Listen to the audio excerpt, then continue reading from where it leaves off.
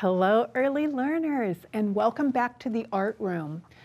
This week we are celebrating the beginning of spring, or the vernal equinox, and kind of leading up into Mother's Day. And the book that I've chosen is one book, but 5 versions. So yesterday we did the one by Jane Cabrera, and we did painting short strokes, and I painted a rabbit. I don't know what everyone else painted, but I hung it behind me so that if you wanted to look at that, you can see it as we go through the studio.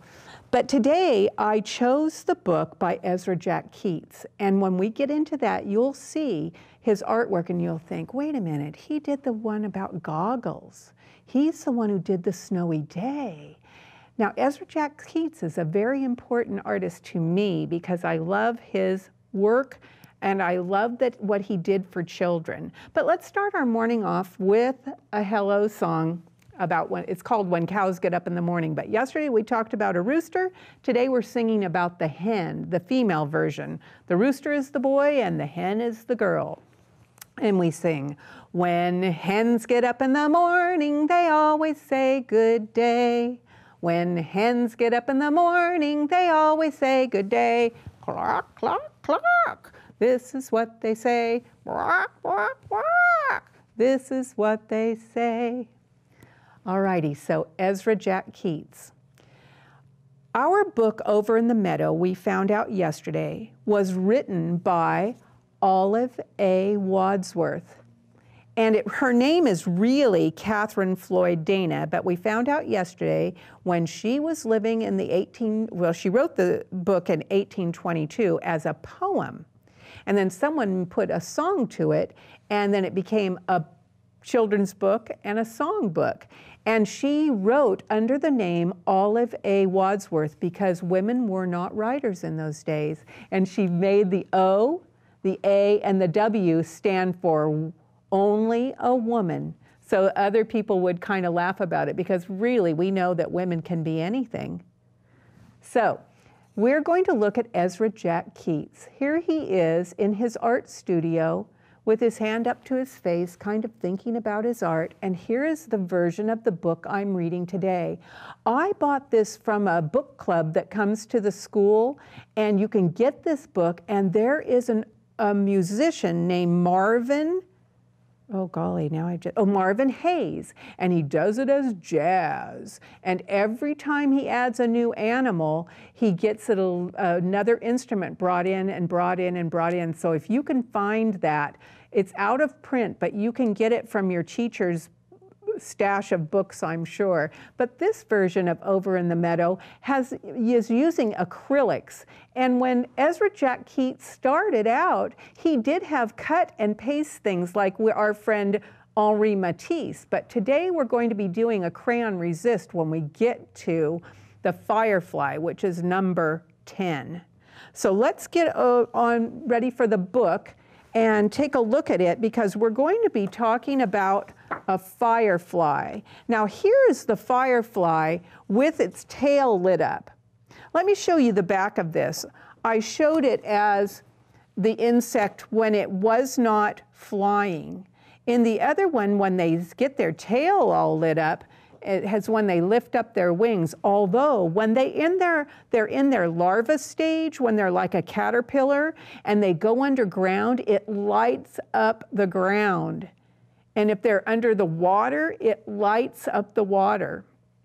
Interesting facts about fireflies. I wanted to get some of them because some of the fireflies, when they get together, they synchronize their flashing. That means if this one's flashing, flash, flash, flash, flash, flash, flash, the others will join in, and it's like a huge orchestra of fireflies flashing their lights. The other thing, they communicate with others. They let another firefly know that they want to mate so that they can have babies. And then that goes in the metamorphosis where they are like a caterpillar, and then they turn into a larva, and then they turn into this firefly with a shiny tail. A lot of people will trap these in a jar just so they can see them lit up. You have to be careful when you trap bugs. And we're going to be starting with Fresno Unified in the TK and pre-K of studying insects. And we have to remember, we have to be humanistic about it and not kill the bugs. And we put them in a jar. If you do, you need to release them at the end of the day, unless they have a really nice habitat. Like, I know worms are not insects, but people do it as a bug, and they can make a worm habitat by using soil and putting a little cornmeal on top. I know snails are not called insects because insects have 3 body parts and 6 legs. And we know a spider isn't an insect, but your teacher might study spiders as part of the bug unit because it's so fun to do all kinds of bugs that are not necessarily known as insects. So let's take a look at our book by Ezra Jack Keats, and this one I'm going to sing it in the melody that Marvin Hayes played and sang it. And here is our version for today, Over in the Meadow. Now, it's illustrated by Ezra Jack Keats, but he went on the poem that our Olive A. Wadsworth wrote. And here it starts out. You can see that it looks as if he's done some sponge printing on the sky. And in the background, they've printed bark on the trees. Over in the Meadow, illustrated by Jack Keats. Now, we know a meadow is an open ground that has grass, hardly any trees, little small bushes, and lots of growth that are low to the ground. It's easy to walk across a meadow if it's not all watery. I know there's a beautiful meadow in Yosemite that I like to ride my bike. It has a wooden sidewalk that goes through it. All right, and here it is. We know that one on our last book was also a turtle, and it rhymes with sun. So here's a song. Over in the meadow, in the sand, in the sun, lived an old mother turtle and her little turtle one. Dig, said the mother, I dig, said the one, so he dug all day in the sand, in the sun. And usually in my classroom, as I turn the page, we do this little rhythm where you say, boom, boom, diddy, bada, wadum, shoo. A boom, boom, diddy, bada, wadum, shoo. Oh, and this one's too blue. Over in the meadow where the stream runs blue lived an old mother fish and her little fishes too. Swim, said the mother, we swim, said the two. So they swam and they leaped where the stream runs blue. Oh, there's a dragonfly there. And you can see how he did all different kinds of purple on that dragonfly. Number 3. Rhymes with tree. Over in the meadow, in a hole in a tree, lived a mother bluebird and her little birdies 3. Sing, said the mother, we sing, said the 3. So they sang and were glad in the hole in the tree. A boom, boom, diddy, bada, wadum, shoo. A boom, boom, diddy, bada. This one, in one of the books, they tell the beavers to beave, and I'm not sure what beave means, but in this one, they're having the little animals dive into the water. Oh, that's because these are muskrats, that's why. They wouldn't call the muskrats to beave. Over in the meadow, in the reeds on the shore, lived a mother muskrat and her little ratties 4. Dive, said the mother, we dive, said the 4. So they dived and they burrowed in the reeds on the shore. A boom, boom, diddy, bada, wadum, shoo. Oh, here is the bee. Hive, beehive, 5. Over in the meadow, in a snug beehive, lived a mother honeybee and her little honeys 5. Buzz, said the mother, we buzz, said the 5. So they buzzed and they hummed near the snug beehive. A boom, boom, diddy, bada, wadum, shoo.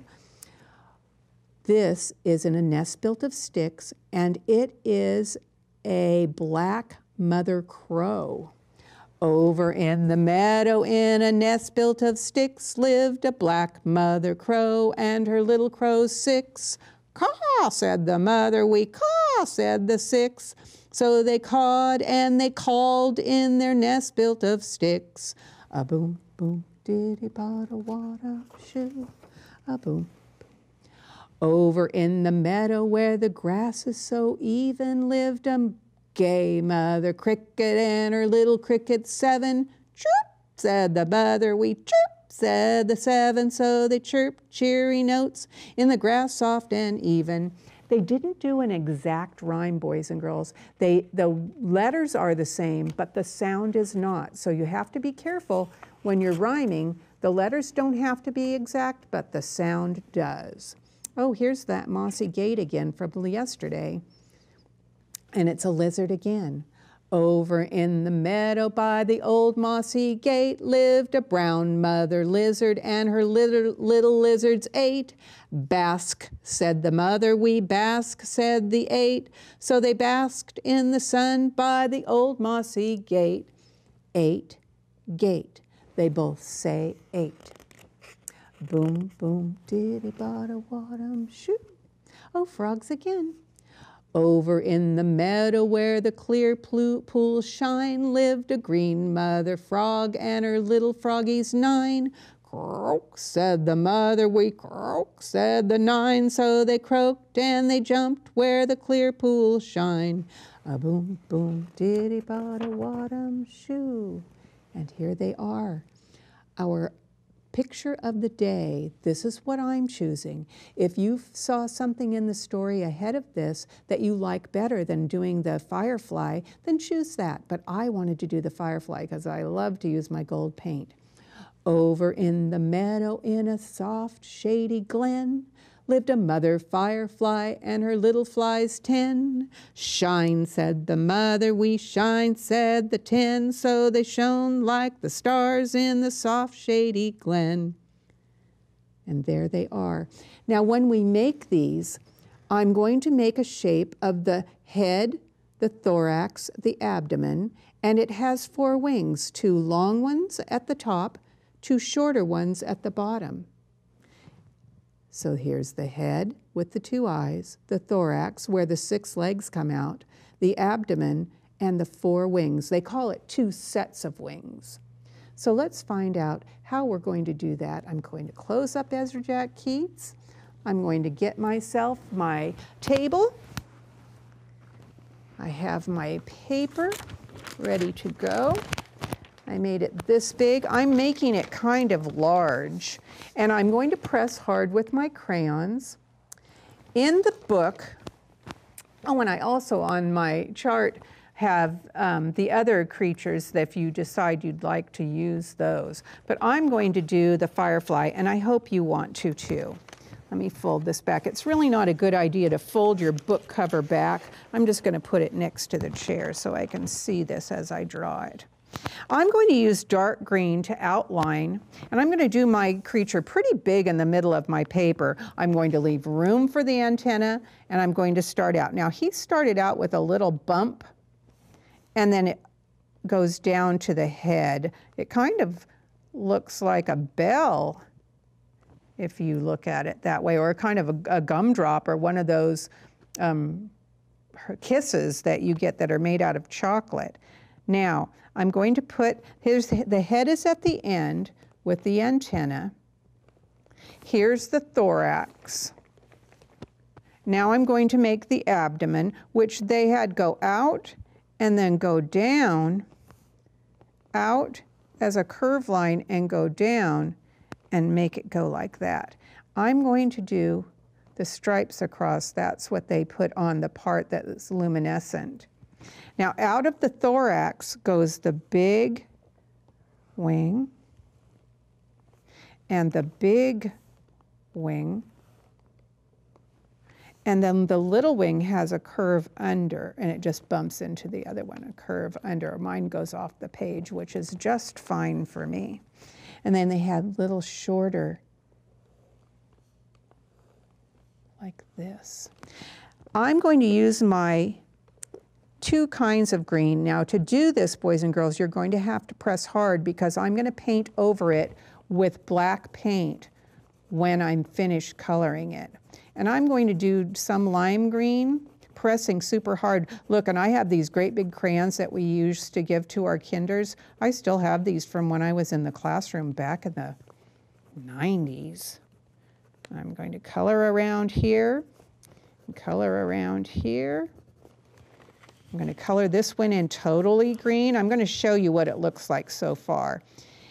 If when I paint, I don't color my tail in golden, when I go to paint my gold paint, it will not show. So I have to be really careful about what I do, because when I put the wax on, it makes the paint not stick. I'm going to do some of it kind of that way so I can put some dark green in there too and shade it. I'm going to shade near the edge with little hatches, and shade near the edge with little hatches where they come up against the other one, because that makes it look like it has form. Remember, one of the elements of art is doing it in form. So if you go near the edge a little bit and color in, it will make it look kind of rounder or just look like it's more realistic.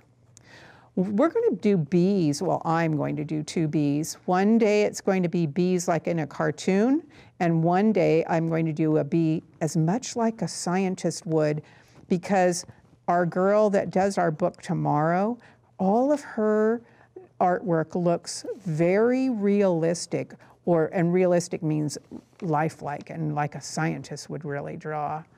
Now I'm going to put these on here and get in some shaded edges. Are you doing, it kind of looks a little bit like I'm scribbling, but what I'm doing is just shading over this, so when I go to paint, it will make a night sky, and it will also still let my firefly shine. There. Now what I'm going to do is color with my yellow down here so that when I go to paint it, there will not be green there, and it won't be the black paint either. Now I'm not going to make it so that my sky needs any color in there, unless I want to put, maybe I'll put some little purple in the background, because he has some dots of other colors. So I'll put, oh, this is a blue in a purple shade. It does say blue. Oh, it looks like my purple is missing. We used to put numbers on our crayons so that if someone found your crayon, you wouldn't worry where it was, because someone would say, hey, Julia, I found your purple. You have your number 13 on it, because she was 13 in the list, because the letter M comes about in the middle of the alphabet, and that's number 13 because the alphabet has 26 letters. So I wrote the children's names down in alphabetical order, and the J names are oftentimes in the middle because it's near the middle of the alphabet. But then there was Josh and Jacob, and their names were in the middle too, so you just would fan out that way. I better put some more green on the middle of the body, on the abdomen. Head, thorax, abdomen, abdomen. Your teacher knows that song. We taught them in our insect class. So if your teacher wants to sing about the 3 body parts, remind them. And if not, I have the song printed up, and I can send it to them through the mail if they write to me. Claudia Reed Wright at Fresno Unified, and I can send it to them. But it tells head, thorax, abdomen, abdomen, head, thorax, abdomen. So you can just remember the body parts. Now, I think this looks pretty good. I probably should have put a little baby in the background too, and maybe if there's time I could, but I'm going to start my wash. And what I've done is I took some black paint and I put it in a jar, and I put water in there, and I shook it up. I have to tell you about the black paint that they sell. The black paint is made up of a lot of different colors. White is the absence of color. That means no color is in the white. White isn't considered a color. It means no color. And black is all colors mixed together. Well, when I made this, I saw there was a lot of blue on the jar and some green. So I don't know if it's going to be black, but when I wash it, because now that they're making washable paints so people don't damage their clothing, our colors are not as pure as the old days. I'm jingling, boys and girls, because I'm getting my paintbrush out of the water. Now I'm going to put my little paper towel down here so that I can get the water out of my brush. Oh, it still has green from when I painted the meadow yesterday when I was making my rabbit. Let's open this up. Now, since I shook it, the lid will probably have a little paint inside. It does. So I have to be careful when I'm putting it over across this. Oh, it's blue, boys and girls. That is weird. I got it out of the black container, but when I mixed it up with water, look how it turned blue. I hope it's different enough to go over my firefly. And you see, let me put the paint over here for a second. You see when I paint over any waxy place, you can still see my firefly because the wax makes the paint go away, because wax repels that. Oh, I don't want to put this across the chair, so I have to bring it back down here. I'm so afraid of just tipping it over, boys and girls. I hope you're being careful at your house or in your classroom. Because I know a lot of the classrooms have carpet everywhere, and it's hard to do art in a certain place unless you put plastic under the table or you are really careful with newsprint and put old newspapers underneath. I don't want to paint over and over again. I left a pretty much paint on there, so it was kind of, I'm going to turn it over and just rub it on here, get off some of it. Oh, that's pretty good. Oh, it looks like batik. There's an art technique where you paint with wax or you can color with crayons on fabric, and then you crumple it up. It seems so weird to crumple up your art, but then wherever you crack the color of crayon or wax and you paint over it, it makes it a crackly art piece, and it's so beautiful. I really think that's just so pretty. Okay, I'm so glad I put some of those colors in the sky, because I think this color would have been a little blah, but I can see now, not blah. Right, I'm going to put this away. I'm going to put the paint over here because I want to get my golden one. I'm going to pat out some of this paint. Oh, this makes it nice because this paper towel has some texture on it, and it's making it kind of have a little polka dot on the background. Oh, that wasn't intentional, but that is a good idea. When I say intentional, it means it wasn't what I meant it to do, but it sure made it look even better. Oh, I like that, boys and girls. So if you want to dry your painting by tapping it with a clean paper towel, do that. Oh, I think I like my art. Let me show you what I have so far. Let me pat this a little bit more and show you before I paint the tail. Here it is. Here is my firefly in the night sky, and it has it flying with its wings open, but its tail is not bright yet because I haven't put the gold paint. So let me set it down and get my gold paint. Remember I told you about this paint? I got it at one of those big stores where you can go shopping, and I think it was $1.95. And we used it for Klimt. You have to shake it, and look how I do it. I always put my hand over the end of the lid, and I just hit it on my palm. Because if you shake it like this, sometimes the lid will come off and the paint will go everywhere, and that is never good. Now I'm gonna lift open this. Oh, it still looks good. Okay, I'm gonna get one of my little brushes, and I'll squeeze a little out right on there. You could put it on, oh, one of your paper plates or something, and then, oh, it does make it bright. And I also brought my glitter, my gold glitter too. I might put it on there too. Let me show you what it looks like before you get too excited about it.